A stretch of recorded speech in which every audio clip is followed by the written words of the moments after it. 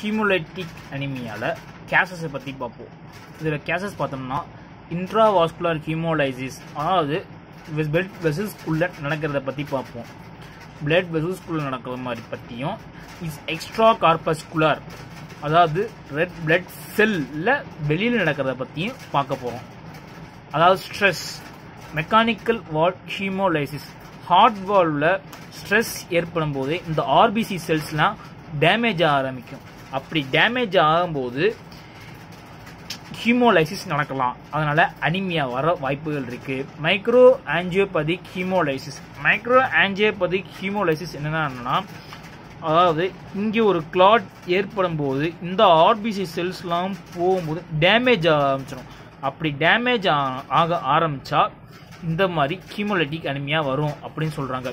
Immune mediated IgG வந்து red blood செல்லில் complement activation நடக்கும்போது அனிமியா வரும் அப்படின்னு சொல்கிறாங்க. அதாவது ப்ரோக்சிசோமல் நாக்டர்னல் ஹீமோகுளோபினுரினியா அப்படின்னு சொல்கிறாங்க. IgM auto immune haemolytic anaemia gold பாடி அப்படின்னு சொல்கிறாங்க. ஆஸ்மோலைசிஸ்னா என்னென்னா, ஹைப்போடானிக் சொல்யூஷனில் இன்ஃபியூஷன், அதாவது நம்ம ட்ரிப்ஸ் ஹைப்போடானிக் சொல்யூஷன் வந்து நம்ம ட்ரிப்ஸ் ஏற்றும் போது அளவுக்கு அதிகமாக ஏற்றிட்டோம்னா இந்த ஆர்பிசி செல்ஸ்லாம் வந்து உப்ப ஆரம்பிச்சிடும். அது உப்பி வெடிக்க ஆரம்பிச்சிடும். அதனால் ஹீமோலைசிஸ் நடக்கலாம் அப்படின்னு சொல்கிறாங்க. டிரான்ஸ்ஃபியூஷன் ஆஃப் பிளட், அதாவது இப்போ வந்து A positive காரனுக்கு B positive blood அந்த மாதிரி ஏதாவது ஏற்ற ஆரம்பிச்சோம்னா இந்த மாதிரி டிரான்ஸ்ஃபியூஷன் ஆஃப் பிளட் நடக்கும்போது அனிமியா வரும் அப்படின்னு சொல்கிறாங்க. அப்புறம் வந்து ஹீமோசிடரின் also present to the patient. ஹீமோசிடரின் urine, அதுவும் அந்த பேஷண்ட்டில் ஹீமோசிடரின் யூரின் பார்க்கலாம். ரத்தம் கலந்த ஒரு யூரின், அதாவது ரத்தத்தை கலந்த ஒரு யூரின் பார்க்கலாம் அப்படின்னு சொல்கிறாங்க. இன்ஃபெக்ஷன்ஸ் லைக் மலேரியானால இந்த ரெட் பிளட் செல்லாம் டேமேஜ் ஆக வாய்ப்பு இருக்குது அப்படிங்க. ஸ்ப்ளீனோமெகலி, ஸ்ப்ளீன் வந்து ஊத ஆரம்பிச்சோம். அது எப்படி ஊத ஆரம்பிச்சோம்னா செக்வஸ்ட்ரேஷன், அந்த ஆக்டிவிட்டியாக மோனோசைட்ஸ் அண்ட் மேக்ரோஃபேஜஸ், அதாவது ஸ்ப்ளீனோமெகலி செல்ஸ் வந்து ரெட்டிகுலோ எண்டோத்தீரியல் செல்ஸ் இருக்கும். Reticulo எண்டோத்தீரியல் cells contain of monocytes and macrophages. Monocytes and macrophages அதிகமாக இருக்கிறது ரெட்டிகுலோ எண்டோத்தீரியல் செல்ஸில் மட்டும்தான். அதனால் ஸ்ப்ளீனோமெகலி நடக்க ஆரம்பிச்சிடும். ஆர்பிசி ஸ்ப்ளீனோமெகலி போது சீக்கிரமாக டெஸ்ட்ராய் ஆயிரும். அதாவது ஆர்பிசி வந்து ஸ்ப்ளீனோமெகலியில் போயிட்டு திரும்பி வந்து சர்க்குலேஷனில் வரும். அப்படி டேமேஜ் ஆன செல்ஸை மட்டும்தான் அந்த ஸ்ப்ளீனோமெகலி எடுக்கும். மிச்சம் ஒரு நல்ல டேமேஜ் ஆகாமல் நல்லா இருக்கிற ஆர்பிசி வந்து இந்த ஸ்ப்ளீன் வந்து ஒன்றும் பண்ணாது. நல்லா இருக்கிற ஆர்பிசியை ஒன்றும் பண்ணாது.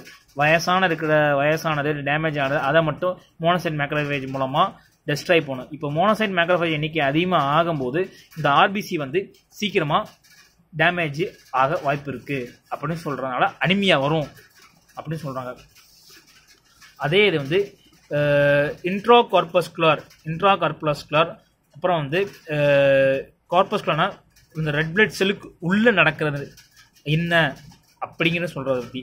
அதாவது ஹீமோகுளோபின் டெஃபெக்ட்னா பிறக்கும் போதே இன்ட்ராகார்பஸ்குலர்னு சொல்லலாம், இல்லை வந்து ஹெரிடிட்டரி அப்படின்னு சொல்லலாம். அதாவது அந்த பிறக்கும்போது ஜெனடிக் டிசார்டர் லைக் இந்த ஹீமோகுளோபினில் வந்து ஏதாவது மாறுபாடு ஏற்படும் போது, உதாரணத்துக்கு சிக்கிள் செல் அனிமியா, அந்த தாலசீமியா, அதான் ஜெனடிக் டிசார்டர். அது நடக்கும்போது இந்த மாதிரி அனிமியா வரும் அப்படின்னு சொல்கிறாங்க. செல் மெம்பரன் டிஃபெக்ட், அதாவது அந்த செல் மெம்பரனில் ஏதாவது டிஃபெக்ட் ஏற்பட்டால் இந்த மாதிரி அனிமியா வரும்.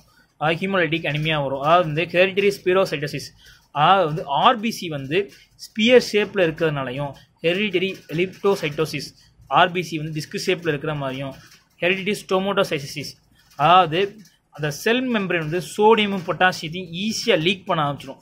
சோடியம் பொட்டாசியம் ஒரு செல்லுக்கு ரொம்ப இம்பார்ட்டன்ட். அது இல்லைன்னா அது செல்லுக்கு ஒரு எனர்ஜியே கிடைக்காது.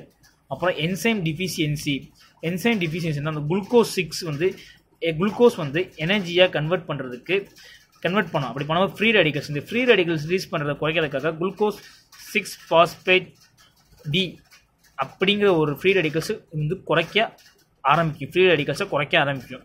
இது இல்லைன்னா இந்த மாதிரி என்சைம் ஹீமோலைட்டிக் அனிமியா வரும். அதே மாதிரி பைருவேட் கைனேஸ் இந்த G6PD இல்லைன்னா இந்த ஹீமோலைட்டிக் அனிமியா வரும்.